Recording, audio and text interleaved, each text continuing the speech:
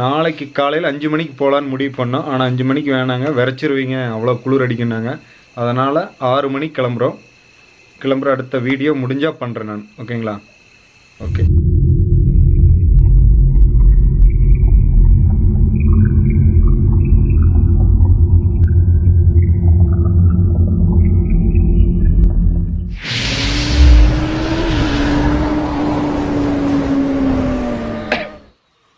இன்றைக்கி கொடைக்கானலோட 4வது நாள். நாங்கள் 2 பேர் கிளம்புற நேரம் வந்துருச்சு. இதுக்கு மேலே அலோட் பண்ண மாட்டாங்க, எங்கள்கிட்ட காசும் இல்லை. மணி பார்த்தீங்கன்னா 6:45 ஆச்சு. 5 மணிக்கே கிளம்பலான்னு நினச்சோம். ஆனால் அடிக்கிற குளிரில் அப்படியே கையெல்லாம் விரைக்குது. அண்ணன் இப்போவே பாய், சந்திப்போம். ஆமாம், அவருக்கும் பாய், அவரோட ஒயிட் ஹார்ஸுக்கும் பாய். ஒயிட் ஹார்ஸ் என்ன பாடுபட போகிறாங்க. ஆமாம், இவர் இங்கேருந்து கிட்டத்தட்ட 500 கிலோமீட்டர் போகணும் அரக்கோணம். ஏன் பஸ் 470 கிலோமீட்ரு. நான் வந்து பழனி வழியாக போக போகிறேன், இவர் திண்டுக்கல் வழியாக போக போகிறாரு. நான் வந்த பாதையில் போகாமல் வேறு பாதையில் போகிறேன். எனக்கு அதுதான் பக்கம் கூட. அதனால் அப்படியே ரைடிங் இன்றைக்கி வீடியோ பண்ண போகிறேன். ரைடிங்கில் பார்ப்போம். செம்ம குளிர்ரா சாமி. ஓ அப்பா, குளிர்னா சாதாரண குளிர் இல்லடா சாமி. எங்களுக்கு அப்படி தெரியும் போல இருக்கு.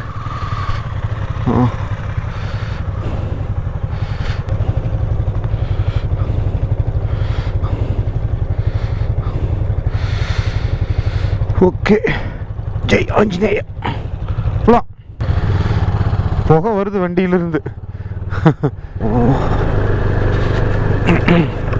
பார்த்தீங்கன்னா இப்போ 2-3 நாளாக ஓட்டி எங்களுக்கு இது ரொம்ப சாதாரணமாயிருச்சு. இங்கேயே 1-2 நாள் இருந்தோம்னா எங்களுக்கு ஆஃப் ரோடெல்லாம் ரொம்ப ஜாலியாக போயிடும் போல்.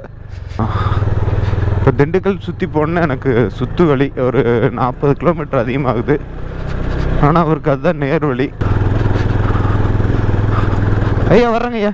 ஓ விட்டன் என்னங்க ஐயா, சாவி எல்லாமே அங்கே இருக்குது. ஓகே.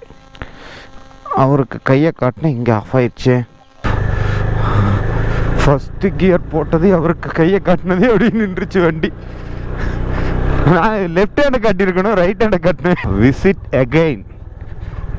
இதுக்கு நட எந்த படத்தை போட்டு வச்சுருக்கீங்க, ஒரு ரசனை. ஆனால் காலையில் நேரத்தில் மழையோட அழகே தனிங்க, செம்மல்ல.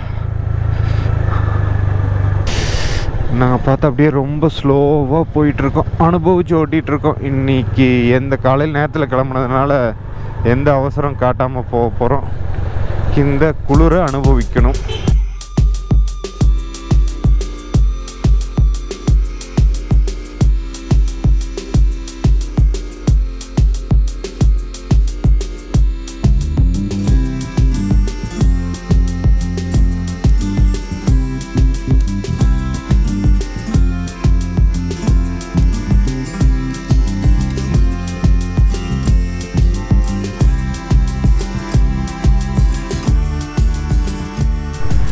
ஓகே ஜி, சரி பார்ப்போம்.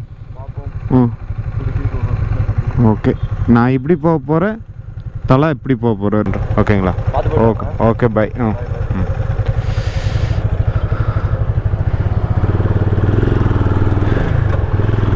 யா I am a solo rider. காலையில் நேரத்தில் பார்த்து போகணும். எவனாச்சும் வந்தான்னா சங்கு தான். காலையில் நேரத்தில் இந்த மாதிரி வண்டி தனியாக ஓட்டுறது இது ஒரு தனி சுகம். குரூப் ரைடுங்கிறது அது ஒரு மாதிரியான சுகம். ஆனால் என்ன கேட்டிங்கன்னா எனக்கு சோலோ ரைடு அவ்வளோ ரொம்ப ரொம்ப பிடிச்சிருக்கு. இவங்க குரூப் ரைடில் எனக்கு எந்த ப்ராப்ளம் இல்லை, நல்லா தான் இருந்தது. சோலோ ரைடு கொடுக்குற சந்தோஷம் எனக்கு குரூப் ரைடு வராது, யாருக்குமே வராதுன்னு நான் நினைக்கிறேன். ஆனால் சேஃப்டி வைஸ் பார்க்குறப்போ குரூப் ரைடு நல்ல சேஃப்டி, கொஞ்சம் ஜாலியாக ஃபன் பண்ணிவிட்டு உங்களுக்கு வீடியோ பார்க்குறவங்களுக்கும் கொஞ்சம் நல்லாயிருக்கும். ஆனால் இண்டிவிஜுவலாக எனக்கு எது சந்தோஷம் அப்படின்னு கேட்டிங்கன்னா சோலோ ரைடு தான். இப்போ கரெக்டாக எந்த போக்குவரத்தும் இல்லை, பஸ்ஸும் வரல, லாரியும் வரல, எதுவும் வரல. இப்படி தனியாக பைக் ஓட்டுறது காலையில் நேரத்தில் கொடைக்கானலில் வா. சேம் ஒரு ப்ராப்ளம் என்னென்னா உள்ள அந்த வைசரில் அந்த புகை கட்டுறது, அந்த ஃபேக்கு.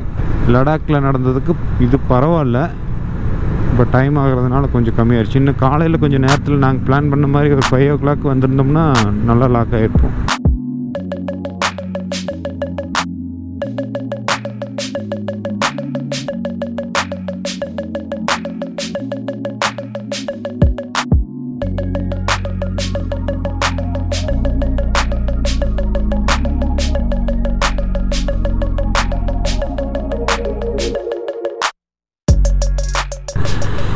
இப்போ தான் பார்த்தீங்கன்னா பழனி ரோடு டச் ஆகிட்டேன்.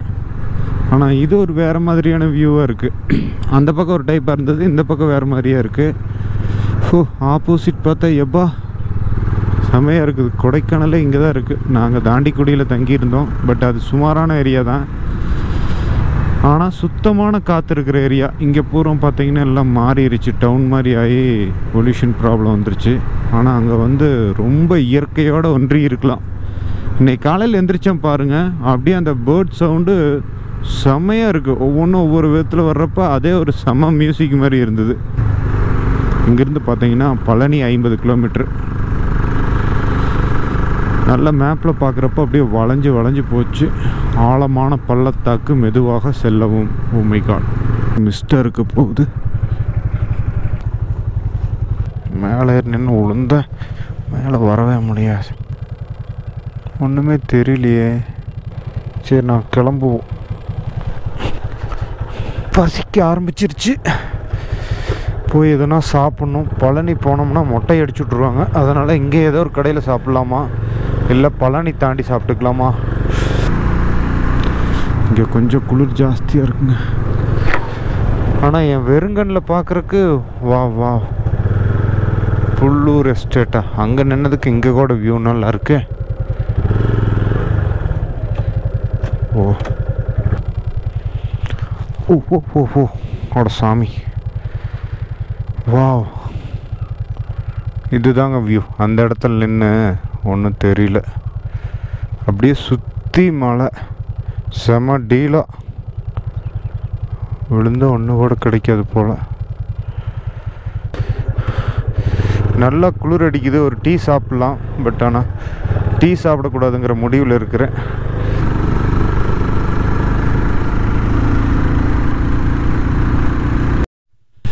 ஐயோ எவ்வளோ பெரிய மலை பார்த்தா, பிரம்மாண்டமாக இருக்குது எல்லாம் மலையெல்லாம்.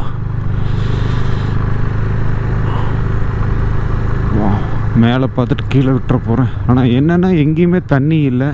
இங்கெல்லாம் தண்ணி வந்துட்டுருக்கும் போல இருக்குது, எல்லாம் ட்ரை ஆகி கிடக்குது சீசன் அப்படி. ஆனால் இந்த இடத்துல தண்ணி நிற்கிது, ஏதோ கழிவு நீராக இருக்கும். சூரிய வெளிச்சத்தில் அந்த மலைகள்லாம் அவ்வளோ ஒரு அழகாக இருக்குது. வா, இங்கே பாருங்க, மிஸ் பண்ணிட்டீங்க விஜய் மானுவேல். இந்த வழியாக வந்திருந்தீங்கன்னா நல்லா இருந்திருக்கும்.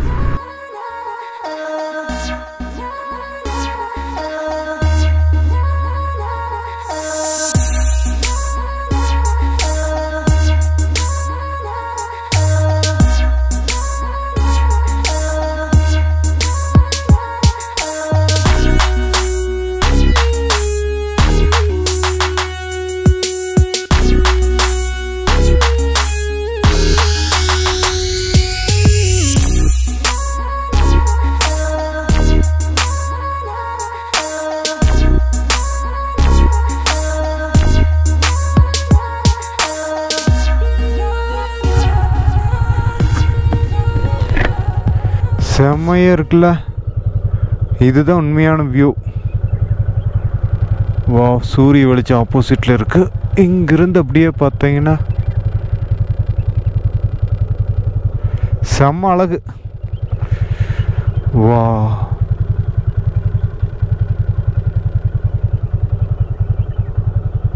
மிஸ் பண்ணிட்டார் அவர். திண்டுக்கல் வழியாக போகாமல் இந்த வழியாக வந்திருந்தாருன்னா 50 கிலோமீட்டர் போயிருந்தாலும் பரவாயில்ல, அதிகமாக இருந்தாலும் பரவாயில்ல, கம்னு இந்த வழியாக வந்திருக்கலாம். செமையாக இருக்குது.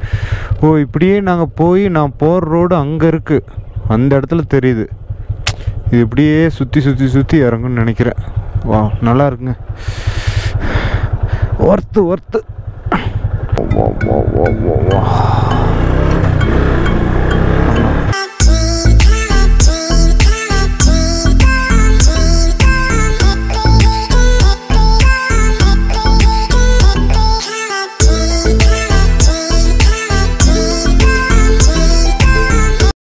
மேல் பள்ளம் வனச்சரகம் இதுவா? வா,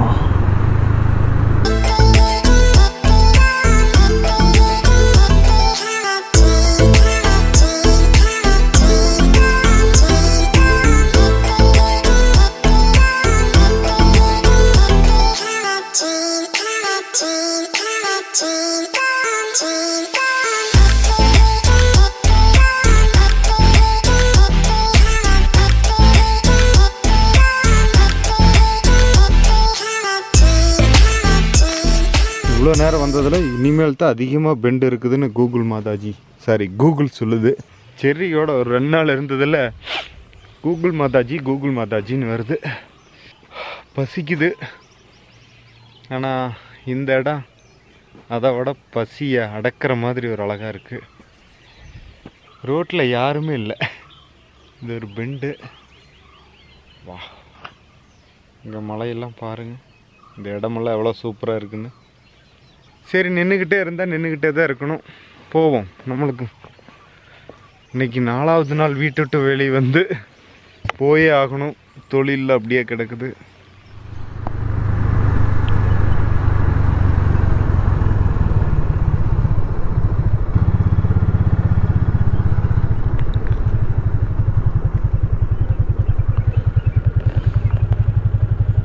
ஓ, ரோடு அப்படியே இப்படி போய் இப்படி கீழே போகுது.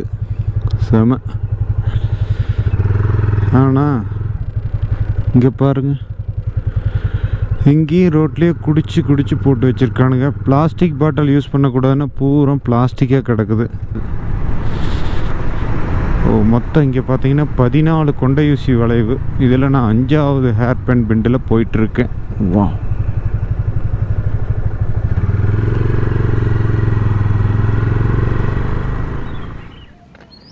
இப்போ இந்த இடத்துல பார்த்தீங்கன்னா நல்லா ஒரு வியூ பாயிண்ட் மாதிரி தெரிஞ்சுது. அந்த ரோட்ஸ் பூரா அப்படியே பெண்டாக போயிட்டு அந்த இடத்துல அப்படியே நேராக போகுது. நான் கொஞ்சம் ஜூம் பண்ணி காட்டுறேன். கொஞ்சம் நல்லா இருந்தது இந்த இடம் பார்க்குறக்கு. பார்த்தீங்கன்னா இங்கே ரோடு இங்கே ஒன்று வருதா, அது அப்படியே வளைஞ்சு இப்படி போய் இந்த இடத்துல அப்படியே நேராக போகுது. இடமே பார்க்குறக்கு செம்மையாக இருக்குது.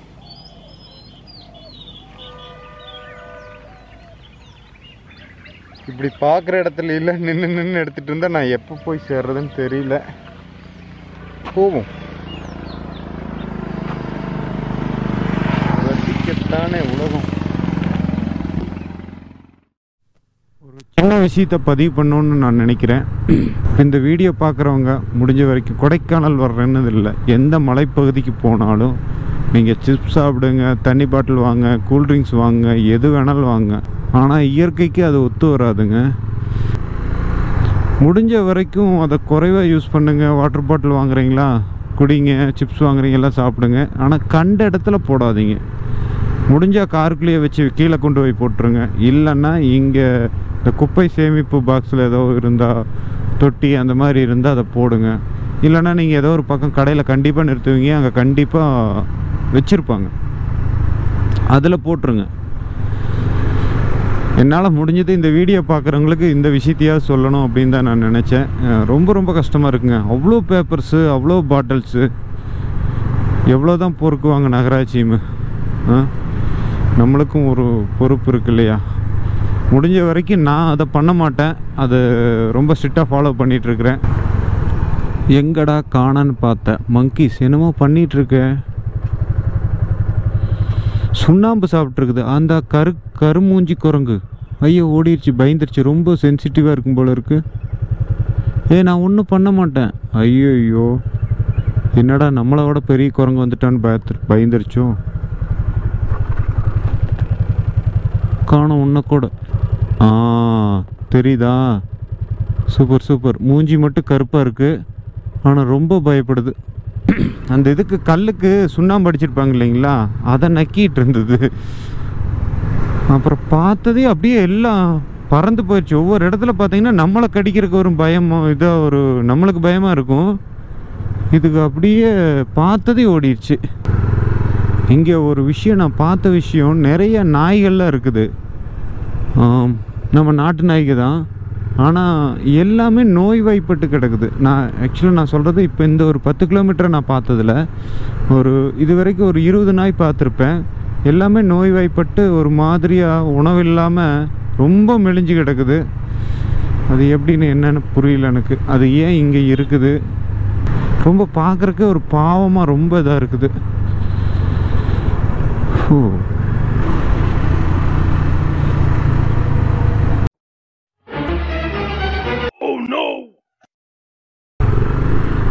ஏண்டா ஏன்?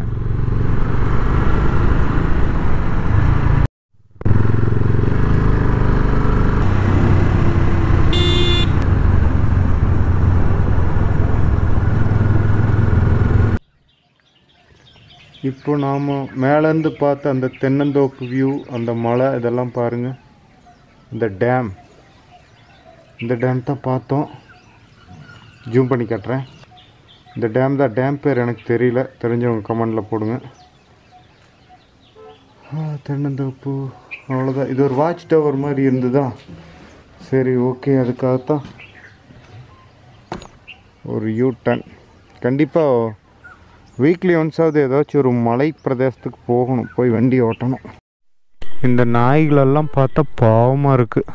சாப்பாடே இல்லை போல், எப்படி தூங்கிட்டுருக்கு.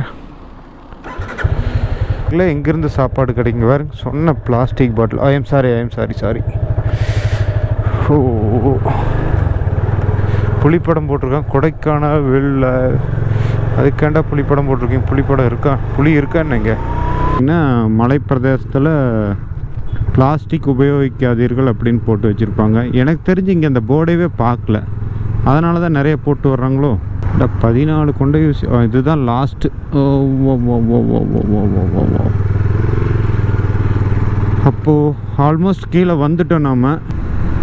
இனி இதுக்கப்புறம் எடுக்கிறதுக்கு என்ன இருக்குதுன்னு தெரியல. இனி போயிட்டே இருக்க வேண்டியதான்.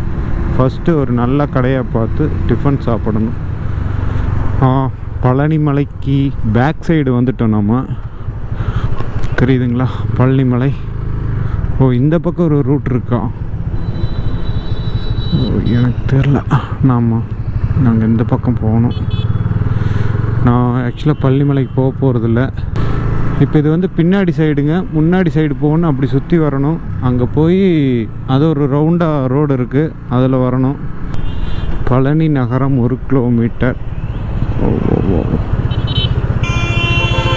என்ன பண்ணுறாரு? பயங்கர லோடாக இப்படி ஹேண்டில் பார் ஆடிட்டு போகுது.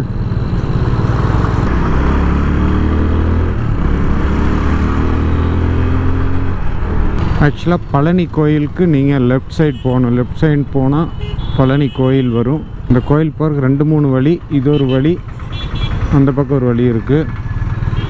இதுதான் பழனி பஸ் ஸ்டாண்ட். இந்த வழியாக போகலாம். இந்த வழியாக போனால் 1 கிலோமீட்டர் கோயிலுக்கு.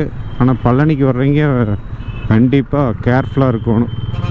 எப்படி ஆரம்பிப்பாங்கன்னா, செருப்பை விட்டுட்டு போங்கண்ணா, நாங்கள் பார்த்துக்குறோம் அப்படிங்கிற மாதிரி சொல்லுவாங்க. அடடா, நல்லவங்களாக இருக்காங்களே அப்படின்னு சொல்லுவோம். நீங்கள் செருப்பு விடுறதுக்கு காசு ஆச்சும் இல்லைங்க, நீங்கள் எங்கள் கடையில் தேங்காய் பழம் வாங்கினா மட்டும் போதும் அப்படிம்பாங்க. நீங்கள் வாங்கினதுக்கப்புறம் வைப்பாங்க பாரு, அதுக்கப்புறம் அவங்க டோனே மாறிடும். இப்போ நீங்கள் எனக்கு தேங்காய் மட்டும் போதும், பழம் மட்டும் போதும் சொன்னீங்கன்னால ஒத்துக்க மாட்டாங்க. செட்டுன்னு அப்படி தாங்க வரும். செட்டு 150 ரூபா வரும், இது வாங்கித்தான் ஆகணும் அப்படிங்கிற மாதிரி சொல்லிடுவாங்க. நீங்கள் ஒன்றும் பண்ண முடியாது, வேறு வழி இல்லாமல் காசு கொடுத்துட்டு தான் வரணும். அப்புறம் 2வது, வண்டியில் காரில் இதிலெல்லாம் வந்தீங்கன்னா டோக்கன் போடுவானுங்க. ஒரிஜினல் டோக்கனும் இருக்குது, டூப்ளிகேட் டோக்கனும் இருக்குது. அது எப்படிங்கிறது வந்து இங்கே பழனி வந்தால் தான் தெரியும். நான் அனுபவப்பட்டிருக்கிறேன். ஃபஸ்ட்டு உங்களுக்கு ஒரு டோக்கன் வாங்கினாங்க, வாங்கிட்டு மறுபடியும் அந்த பக்கம் போனதுக்கப்புறம் அது வேறு, இங்கே இதான் டோக்கன் வாங்கணும், அங்கே 6 வாங்க சொன்னாங்க அப்படின்னாங்க. என்ன அது பகல் கொள்ளையே இருக்குதுன்னு நான் நினச்சிட்டேன். சீட்டு மட்டும் கொடுத்துட்றாங்க. இது எப்படி இதெல்லாம் நகராட்சிக்கு தெரியாமையே இருக்கும்? இப்போ எப்படி கண்ட்ரோல் பண்ணியிருக்காங்கன்னு எனக்கு தெரியாது. இது முன்னாடி நடந்த நிகழ்ச்சி. ஓகே, தொம்மம்பட்டிங்கிற இடத்துல ஹோட்டல் ஸ்ரீ கிருஷ்ணாவில் சாப்பிட போகிறேன். நல்ல பசி ஆயிடுச்சு. பேக் உத்தரவாதமான தெரியல.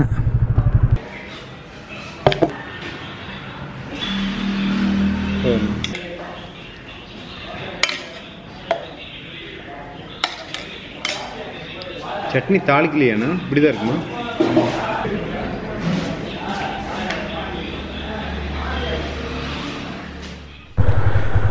ஓகே, சாப்பிட்டாச்சு. மணி பார்த்தீங்கன்னா 9:40 ஆயிடுச்சு. சுமாரான கடை, ரொம்ப பெருசாக சொல்ல முடியாது. 2 இட்லி, ஒரு பொங்கல் சாப்பிட்டேன். பொங்கலில் பாதி மட்டும் வச்சுட்டேன்.